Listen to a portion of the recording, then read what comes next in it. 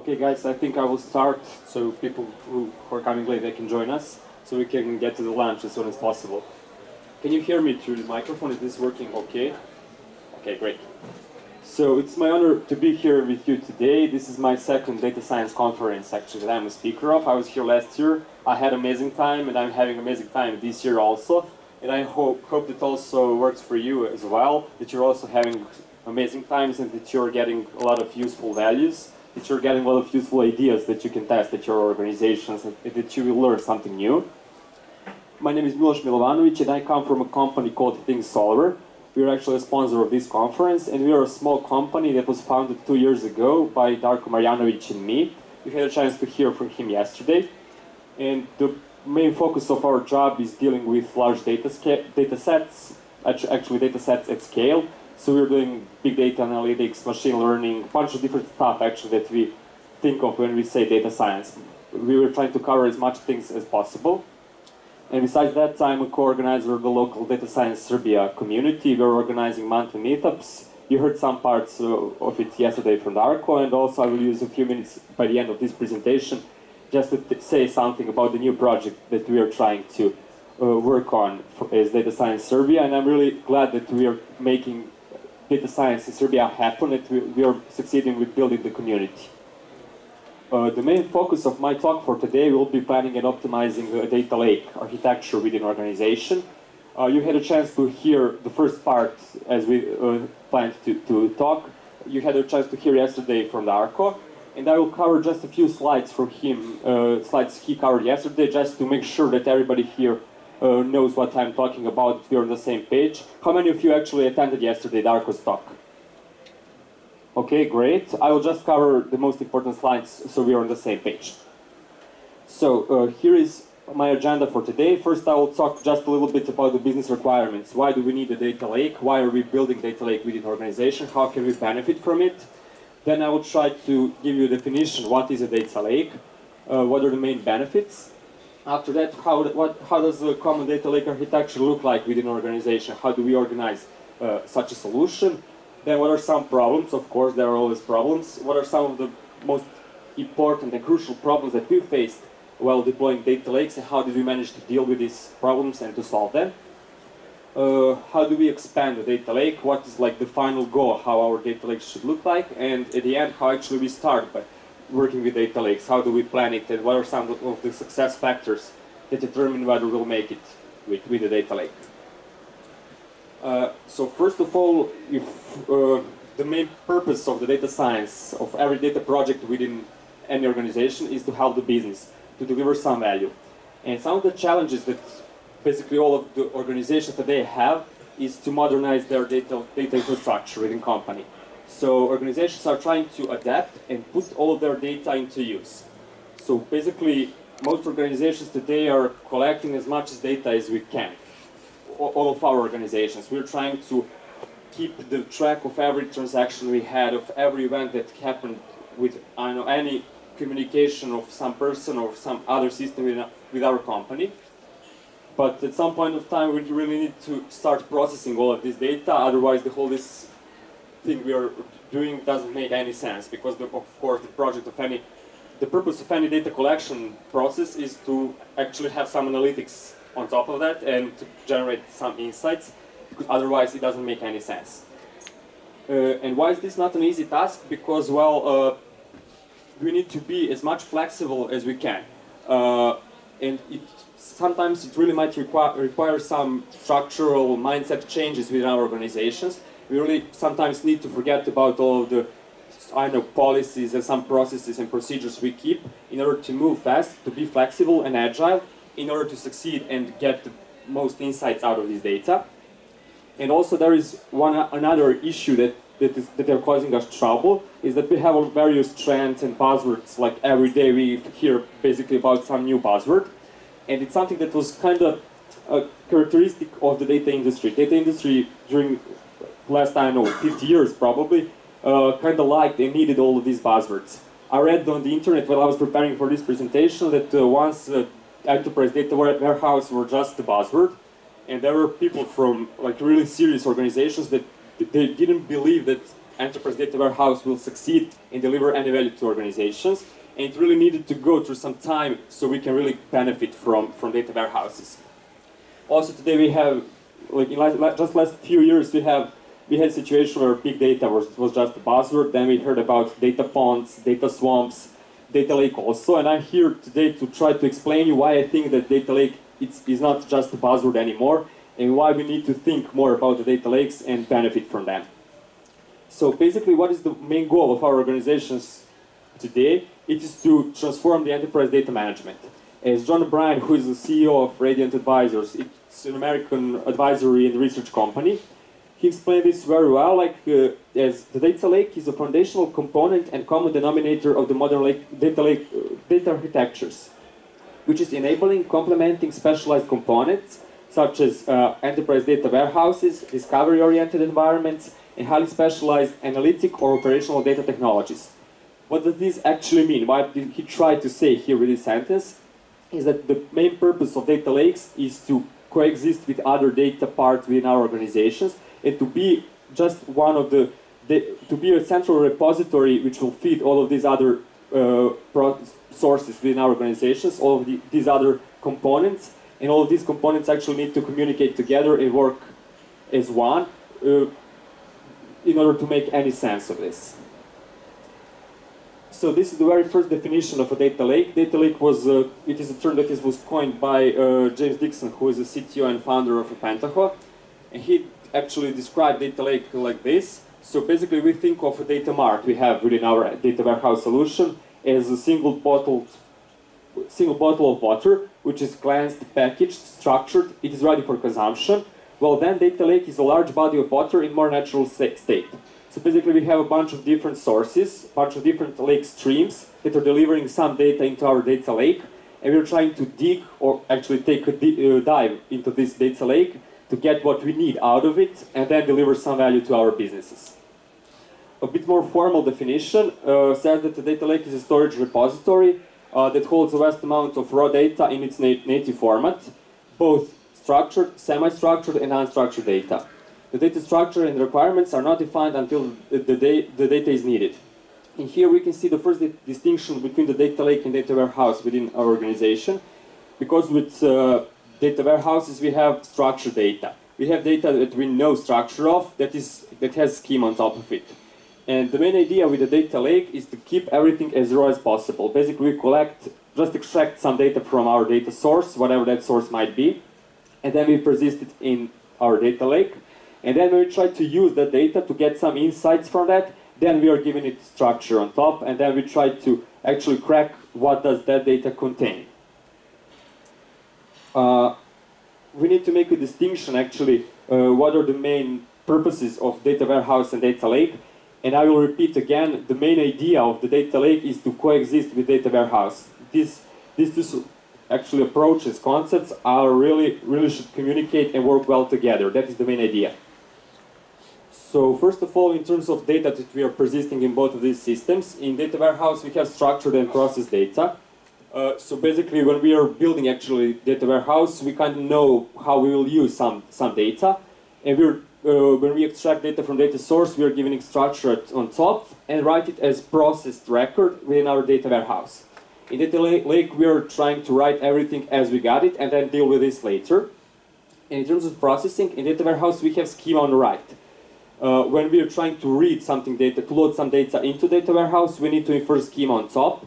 In data lake, that's not the case. We don't care about the schema at the beginning when we are loading data into a data warehouse. We just want to deliver all of this data to collect it and deliver it into our data warehouse. And then we can deal with the schema later, because we don't want to deal with all of these messy actually processes and functions and procedures for defining schema, for example. If we don't need it right now, we might need it, I don't know, in 6 months or even a year. So we can just easily write it in our data lake solution. In terms of storage, data warehouse, in order to store large volumes of data, we need expensive storage, we need the enterprise storage drives. And that's not the case with the data lake. The main idea of data lake is to have commodity storage. So basically we have some, I don't know, hard drives that are nothing special, that we already have maybe we were using it for another project and now we're not using it, so we can just attach those disks for our data lake solution. And that's the main idea, to have low-cost storage for persisting all of these records. In terms of agility, also actually a way that we are working with this data, in data warehouse we are really not agile, because in order to deliver just a new report within data warehouse, sometimes it can really take even months, because the data is really connected to many business processes. It's already a mess out there, so just deploying one new solution on top, one new report can be really a challenge. And with data lake, we're trying to be agile, to configure everything to the purpose that we need, like to be really agile with this. In terms of security, security in data lake is really mature. It's really an issue that a lot of people have dealt with during the past few years. And we're trying to do the same within data lakes. So the policies, the basic security within data lakes is really maturing, and we have different tools and policies and ideas today how to actually implement security within our data lake. So we can really know that this data lake is a reliable source for data within our organization.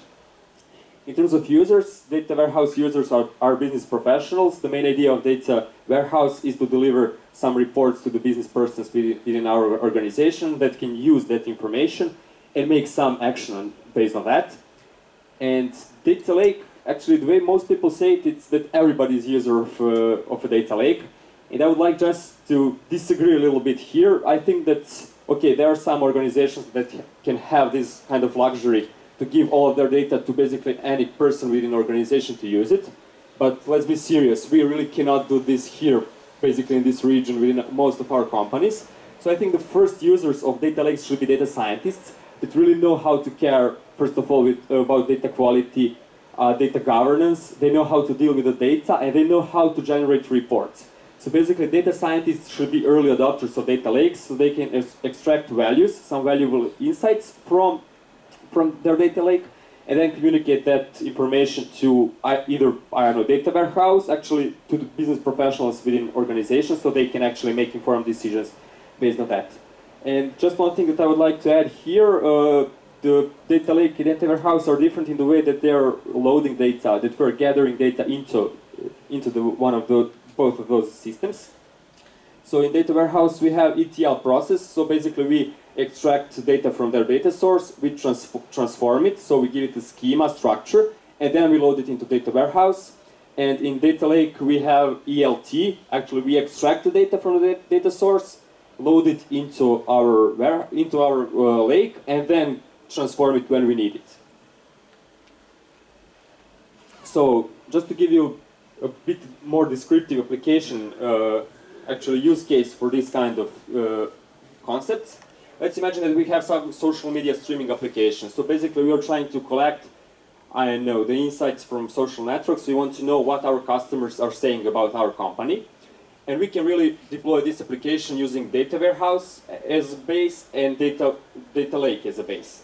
So in first case, let's say we are having, let's say we are just collecting tweets from Twitter. So first, if we had data warehouse as a persistence layer for all these kinds of records, one tweet can contain, I think, for maybe even more than 200 columns, probably, because it's the number of columns is variable. It depends on the tweet, whether you have some attachment, some media, some, pictures, links, whatever, hashtags. So if we deploy this kind of solution within Twitter, we will really have, via data warehouse, we would have really complicated schema for 200 columns, and we'll probably use, at the beginning, probably not more than 30 columns.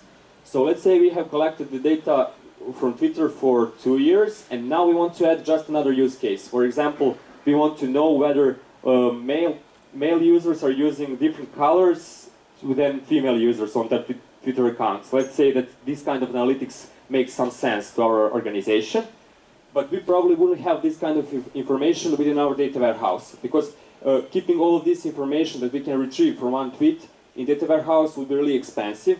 To have enterprise storage persisting some data for 2 years, and probably we don't know whether we will use it or not. And so we are not really agile, we're not flexible. We can really hardly add new use case for some use cases actually. And if we would use data lake as a persistence layer, we would probably collect all of these data from the API and persist it in raw format. So we would have JSON as the persistence layer on the bottom, because it's inexpensive. There is no point to, I don't know, save money to cut the costs on storage within data lake, because storage is inexpensive. So probably we would keep all of this data in raw format, and basically we have all the tweets actually that we collected during the periods from the beginning of this use case. You would have everything in raw format, so we can basically add any new use case for this kind of data. How does the common data lake architecture overview look like? So basically what we're trying to do with the data lake is to support all of these use cases. So we have some real-time data that is coming to our organization. Let's say we have, I don't know, application logs, or we have social media streaming or whatever that is coming to our organization in real time. Then we have some micro batch and batch jobs that are running frequently, each day, each week, each month. And we also need to keep all of these sources into our solution, into our data lake. So we have ingestion layer here. We were trying to integrate our solution with all of these sources. And what is good here, for example, we had 2 sessions about Spark this morning. So we can use basically Spark for whole of this vertical here. Then when we collect all of this data, when we extract it from the data source, we just load it into, let's say, Hadoop. I will explain later why am I saying Hadoop as a common storage for data lake. Then we have some processing tools like, I don't know, multi-parallel processing databases, analytical tools such as Spark or Hive. We have some workflow managers, system monitoring, everything we need, so we can generate some insights. And then we have insights tier, where we are trying to communicate this information to some other process within company. Whether that be, I don't know, data warehouse, some BI reporting tools such as, I don't know, Tableau, Microsoft Power View, ClickView, basically everything, every kind of BI tool you're using. And that's the main architectural overview of such a solution. So, why did I say that there is HDFS in a data lake? Basically, in general, if we would describe data lake architecture, we can say that data lake is just a bunch of directories and files written in Hadoop. And yeah, if we would talk about this so general, we can say that's the case, because the main idea of data lake is to persist everything cheaply in a format that is supported by Hadoop. Hadoop has a really efficient way to persist everything cheaply on commodity hardware, so we really do not have to pay a lot of money for the storage here. Hadoop is usually in the center of data lake architecture, but that's not like data lake is much broader concept than Hadoop. Hadoop is just a tool, and data lake is a whole new concept, a whole approach to dealing with information. And as I said, Hadoop's scalable and low-cost persistence layer and its ability to perform big data processing analytics, it is a great tool set to achieve the mastery of dealing with the information, to get business values actually from all the data that is collected. And if we have data persisted in HDFS, then we can easily add tools such as Apache Hive or Apache Spark and have rich analytics on top, generate insights on top of this data that is written in file system. So this is basically the way that architecture looks like. So we have different data sources that are delivering the data into our data lake. We have Hadoop distributed file system, which is the persistence layer of our data lake. And then we have Hive and Spark on top for the analytics for different use cases here. And then we can integrate with Hive and Spark from various tools, other tools within our enterprise data system to communicate this information to business persons. And this architecture, as shown here, acts like SQL. I will tell you later why this is not a SQL and why we shouldn't treat it as a SQL. But basically, it looks like a SQL because we have a SQL as a querying language with Hive and Spark. It is efficient and scalable, so if we need more resources, we just add more machines. We can connect to basically anything, any other part, data tool, whatever, within an organization. And we can have different processing modes, so we can support all the use cases like from batch ingestion, real-time streaming, machine learning, ad hoc analysis, basically all the processing modes are supported with this. And why I said that this system only acts like SQL? Because it is not a SQL. Hadoop in combination with Spark and Hive is much different than a typical database, because these two systems are tailored for whole different purposes. And if we try to treat the system of Hadoop and Spark and Hive together as a SQL, we will probably face a lot of problems. Trust me, we faced a lot during the years and projects we were working on. And such a problem, for example, this is a query that you should never probably write. And I have to admit that I sometimes write a query like this. Why is running a query like this a bad choice? What are we doing? We are trying to have random access to some record within terabytes of files. So we have something that looks like a table in Hive, and we want to search some record, and our table can have terabytes of data persisted. And when we write a query like this, the Hadoop will have to read all of the records, all the files that are written in HDFS. And for terabytes of data, that's probably a lot of files, so this query might run for hours, even days. So Spark, Hive, and Hadoop are not tailored to answer to questions like this.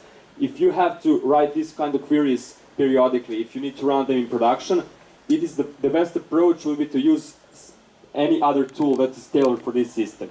Whether that be, I don't know, some NoSQL database, SQL database, but Hive and Spark in combination with Hadoop are really a terrible choice for this. Another problem that we can face here if we are treating the whole system as a database is that there are no updates and deletes. Actually, Hive syntax does support update and delete as a command. There is a way to make Hive work as transactional database, but it's not recommended to use this kind of to have this kind of use case in production. The system basically causes more troubles than it solves with this approach. So we should probably forget for now using updates and deletes in this kind of production. And in Spark, you cannot write update or delete query if working with SQL. And if you have many users that are using, I don't know, let's say Tableau to access data from Hive and Spark, and if they're all trying to connect to the Hive table or Spark table concurrently, then probably our cluster will fail or it will go into troubles, because the system is not made for these kind of purposes. And the best solution here would be to use another database. So basically we can generate reports, get insights, write all of these reports into that another database, and then connect to this another database with such a BI tool. And here you can see you will get the links for the slides for the presentation. You can see a link here. Actually, this is the webinar made by Databricks, by Vida Ha, senior software architect from Databricks. And she really gives here valuable information how to use and how to not use Spark within an organization. What are some of the most frequent errors people make when using systems like this? So how do we optimize such a solution when we're working with Spark, Hive, data lakes? Well, first, the thing that I would like to recommend if you're using Hive, it is to use ORC file format. Hive actually, it's not a relational database, it's just a tool that at some point acts like one, but it persists all of its data in files. And if we use ORC file format, ORC is shortened for optimized row column. It is a file format that keeps all the data organized into columns. So basically we have a table with 200 columns, and we're trying to access only 2 of them. ORC knows how to read only those 2 columns and not whole rows. So basically our queries will run much faster. And also by using ORC file format, we're getting file compression. So basically we have 2 benefits here with using ORC. We are using less storage and we have faster queries. Also, another problem with Hadoop and Hive, it is when we have a lot of small files. So let's say we didn't care that updates and deletes are not supported in Hive, are not production ready, and we have this kind of use case.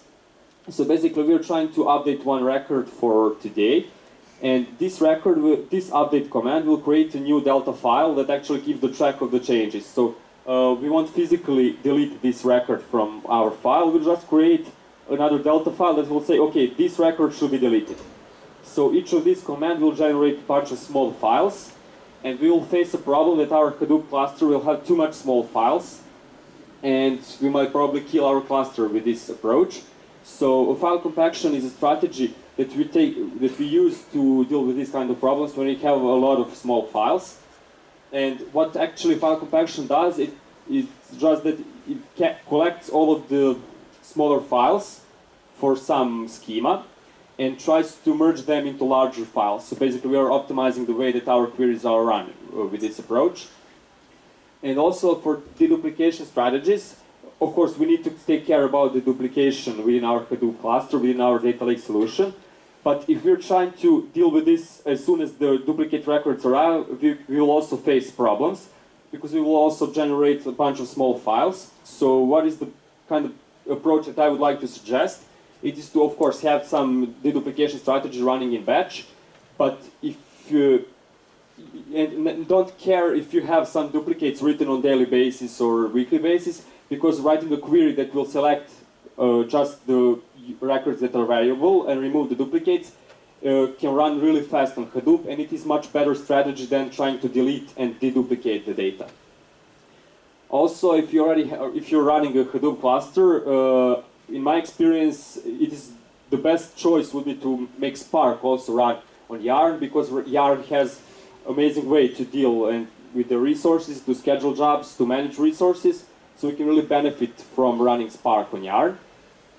Also try to use Spark data frames as much as possible. Spark data frames, you had a chance to hear that this morning from Peter.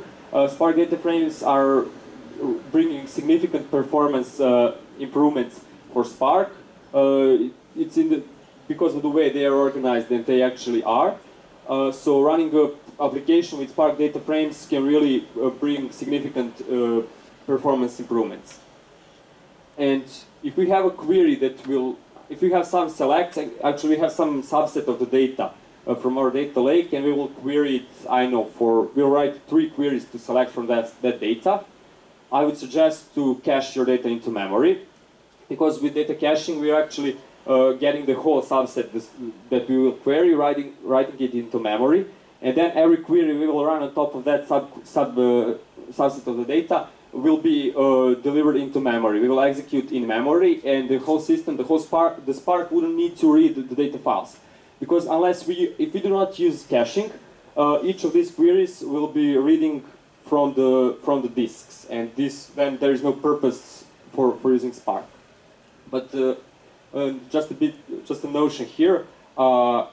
If you have 10 gigabytes of large subset that you want to query, you will need much more RAM memory for caching all this data, because Spark uses significant amounts of memory for its processes to keep all of its variables.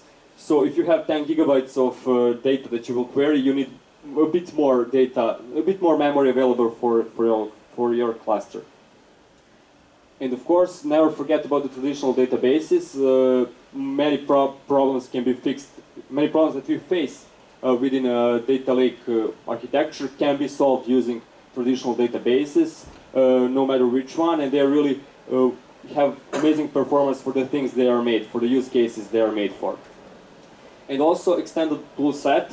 So you should always think about the use case, think what you're trying to do with your data processing, with your data lake, and then use the right tool for the job.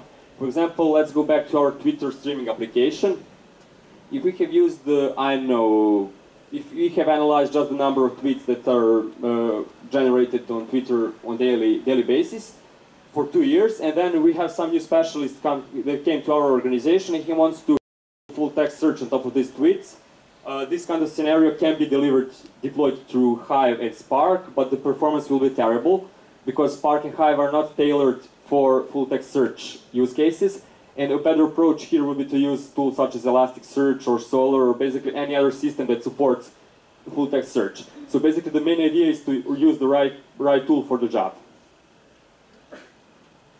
And by the end of our project, what probably our data lake architecture should look like is something like this. So we have HDFS here as the persistence layer. It's where all of our data sets are written in raw formats, in structured or unstructured, whatever. And then we have Spark, we have Hive to do the analytics. We have Kafka as a message broker that will read real-time messages from some other system and deploy them into our Hadoop cluster. We can implement Elastic for doing a full text search. We can have SAS or Spark for machine learning algorithms. PostgreSQL for some relational stuff. IBM Watson if we need cognitive insights. Basically, we can connect most of the data tools to this system, and that's the best way to use data lake architecture within organization. Of course, the list of the tools is much more bigger, so basically you can connect with anything you can imagine of to the system like this. And here we can see a chart that was made by Radiant Advisors. I mentioned their CEO at the beginning. And this is a data lake maturity chart where they are trying to, they identified 4 stages within every organization in terms of data lake maturity. So as a first stage, we have evaluate technology stage, where we are trying to acquire technology skills. So basically, we have some department within our organization that tries to basically master the technology. So they've probably heard of the data lakes. They have some use cases in their mind and try to deliver some solution. But basically, the main idea here is to master the technology. So basically, figure out how the whole this system communicates and how can we benefit the most out of it.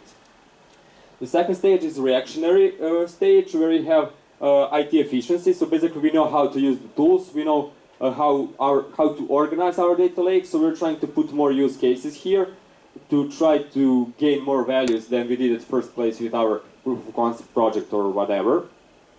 Then we have stage 3, proactive stage, where we have analytics and data science using data lake. So basically, we have a bunch of data scientists and analysts that are consuming data from our data set, from our data lake, that are generating reports, making dashboards and the reports available to their business users. And the organization, of course, should always make decisions based on these reports. And then we have stage 4, where we have core competency in data lake. Basically, we have an enterprise data architecture, and we succeeded with our goal to revolutionize and update, modernize our data lake architecture. And basically, we can treat data lake here as a common repository for our enterprise data within organization. And we can always be sure that we have relevant information here that are a single point of truth, actually. Okay, how should one company then start building a data lake? Well, first, it is important to think of the use cases that you will try to deliver and cover with data lake. And the important thing here is not to plan all of the possible use cases. It's impossible. It's just important to have a few use cases in mind. Because if we have few use cases in mind, then we know how to plan the architecture for this. So we will probably plan with this approach, we will plan architecture that will support many use cases on top. If we try to plan all the use cases, we probably will never start building a data lake. Then it's important to master the technology and to figure out actually how the systems should communicate, which part of the data lake does what job, and what is the best tool for the job actually. And then try to go agile and flexible. This can sometimes really be tricky, especially if you're a large corporation, we have a lot of different policies. This part can really be tricky sometimes to, just at this point, to start going agile, to try to do things the other way. But if we manage to succeed with this, it really can generate a lot of value. And of course, we should never forget about the data governance, data quality, data security, data management. And while I was preparing for this presentation, I read an article on Katie Nuggets. It was an article by, I don't know the name of the girl from SAS, where she said that actually that in the modern data architecture, the only thing that should stay the same as in traditional architectures is the part that concerns data governance, data security, data quality, and data management. And of course, in order to have useful benefits, to have valuable insights from our data lake, we need to know who actually has access to what data, whether data is relevant or not, whether our records are accurate or not. We need to make sure that we have security implemented at the top. We really need to take care about these things. But sometimes organization can go a bit too formal with this approach, and we can easily drown in this. So yeah, it is important to take care about this stuff, but if your users of data lake are actually your data scientists, they probably already know how to deal with data governance, data security, data quality, basically with all of these concepts. And last but not the least, it is important to integrate with BI, with data warehouse. It is important to deploy the final insights to decision makers, to people who actually make some decisions, to people who should actually use these kinds of reports and these kinds of data to have some decisions made based on that. Because otherwise, the whole purpose of our data lake doesn't make any sense. There is no reason to deploy data lake with this thing in mind, without this thing in mind. And what is the most important, of course, it is to make data accessible to data scientists and to let them go fishing in the lake, to let them try to utilize this data, to try to generate value actually from this data. Otherwise, the whole job we did, the whole projects of building data lakes doesn't make any sense, and we will probably never have a supportive business if we don't do this. And yeah, that's it for me today. And I just want to mention one more time the thing you had a chance to hear yesterday from my colleague Darko.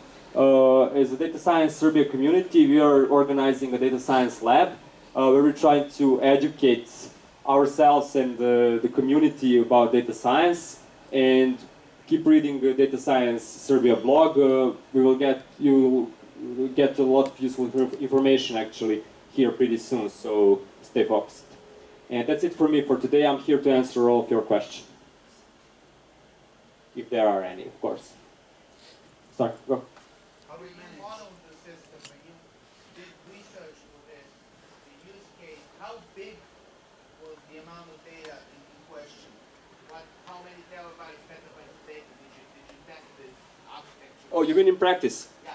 Well, there wasn't only one project. There were a few, but I can say that the largest one had about terabytes of data incoming per day. And how many days did you have it in the storage? What's the full size of? Sorry, how? What's the biggest size of the data set you had to query? For example, that example when you want to do a full text search, what was the data size against which you had to do a text search? Oh, sorry, you didn't understand me. I never use this full text search scenario. I didn't test it out. But basically, I have the largest table probably that we are querying in Hive has more than 20 terabytes. 20 terabytes. Yes. Yeah. How do you manage metadata in data lake? So you're having a bunch of different sources, CSVs, weblogs, that can easily in an organization come up to, I don't know, tens of different sources, 10, 20, 30. And where do you write the metadata which will later in ELT process be used at the output? Yes. Well, this is actually a part of data lake architecture that is really important, and there are many tools that try to deal with this. And it is the really important thing to consider, because if we don't do this part of the job, then our data lake will probably crash, and after a year we wouldn't know what we have written inside our data lake, and we'll probably have to start from the beginning. So it is important for every record that we write the way we do it. We know for each record from which system does that record arrive, and at what time was it written into our data lake. So basically some of the concepts are pretty similar and standard to data warehouse, and that's basically the reason why people usually think that data warehouse and data lake are confronted. I don't know whether I answered your... No, I'm more interested in tools.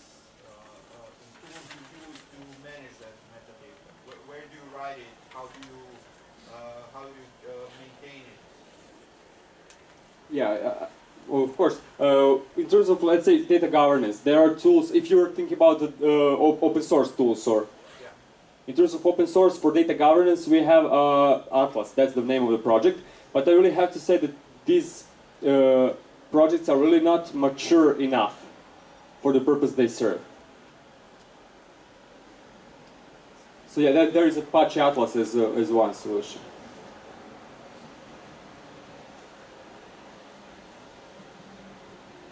And that's actually the thing that any user that has access to the data lake should really keep in mind, that they really need to take care of what they are doing, where are they writing all of that records, and who has access to what. And that's really important policy to make during building the architecture.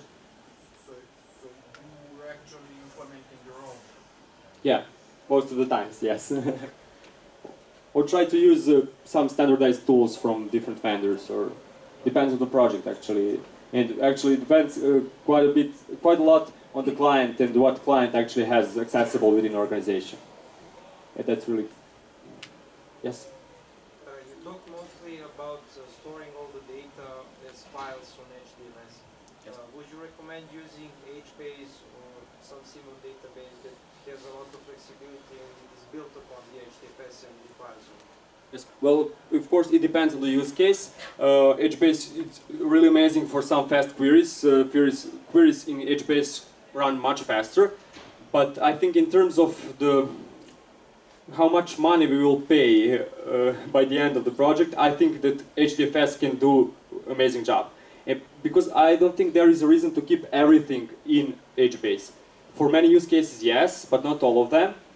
And that's the main reason why I think that HDFS should be on the bottom, and then we can have some of the data, of course, transferred to HBase, because we don't need such a use case where you would read it from HDFS. We can just transfer that part of the data to HBase. Yeah. Thank you. Okay, any more questions?